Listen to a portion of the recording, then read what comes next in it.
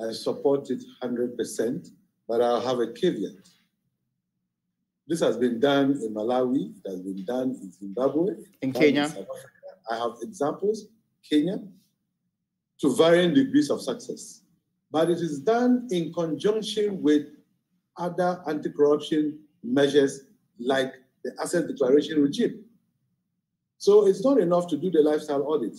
You need a robust asset declaration regime with a robust publication regime, with excellent verification system, and a resourcing of the institution that will do the verification. That is capital intensive. Are we ready to spend on fighting corruption? That is what we should do. What's the difficulty in doing so, especially when government has not expressed any such difficulty? No. My concern is simply, why are we delaying for so long? Okay. In fact, the Conduct of Public Officers Bill was virtually competing with the Right to Information Bill, if you care to know. Yeah. We had, in fact, my predecessor, former Commissioner Emil Short, was actually the one who was pushing this Conduct of Public Officers Bill before he left office. How many years down the line? So why are we playing ball with the people of Ghana and pretending that we are, with all respect, pretending that we are fighting corruption, we have the will to fight corruption, but we are not doing the right thing? Why should the Conduct of Public Officers Bill, which actually encapsulates the asset declaration regime, conflict of interest, among other codes of conduct, and we have allowed it to stay in Parliament, get out of Parliament, return to Parliament since the 5th or 4th Parliament? Why? It's not interesting. Is it perhaps because the people who pass it are afraid and they are the ones in power? Well, I cannot say that. Yeah, because I'm asking this question because what's preventing Parliament from passing this? That's the question I'm asking. Well, I think you may have to get the leadership of Parliament to answer that question. This is on the back of the fact that even the right to information has actually been passed. So, yeah. Currently, has it been brought back? Has the Public Officers Conduct Bill been brought back to Parliament, or it's not been reintroduced? As I indicated, as soon as the present Attorney General got appointed, once the bill fell out of Parliament, he brought out the bill again and requested all stakeholders, including the Commission, to provide more comments. We have given the comments.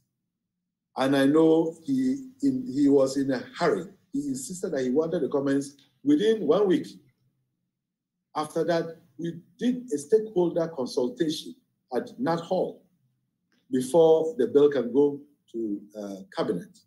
So where it is now, I don't know. If it is between Cabinet and Parliament, you may need to ask somebody else more knowledgeable in that field. Now, I get your point on this, but are you saying that if we had a Public Officers Conduct Bill, we could have prevented what is being alleged now about impropriety, land grabbing, or all the other things that's happening? If we had it with all the amendments that the stakeholders proposed, including verification, including publication and gazetting, and including clarification by the declarants, and the sanctioning regime administratively, which the Commissioner and his colleagues have recommended to make it easier for us to apply, I'm very confident that we will not be in the situation we find ourselves. Because we would have seen my assets in the Gazette, we would have seen anybody else, what you have, both your income and your liabilities, we would have seen them. So I don't know what is the big deal. People may be having some things to hide. That is what I can say. Otherwise, if we really are committed to fighting corruption and ensuring integrity in the public service, this is very small to do. At least for the people of Ghana, they deserve it. Now, there's a bigger question, though, about the conduct of public officers. Yeah. Recently, they have been under the scrutiny because the belief is that they acquire positions and they use that to acquire wealth in ways that are unlawful, that are not in sync with public morality and all the rules that we have put in place over the period. How widespread do you think this situation is? Again, I don't have the evidence, but I believe it's widespread. Because to everybody who has been given a state responsibility and a state budget, if you don't declare your assets, we are walking into a minefield.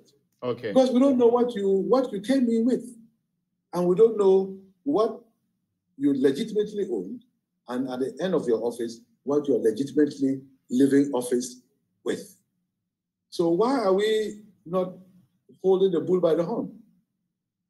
If we want public office to really be a service and not a place for enrichment, in this case, illicit enrichment, we need to sit up. And I am saying that in fact, this week or this month, what has happened should give us source for sober reflection.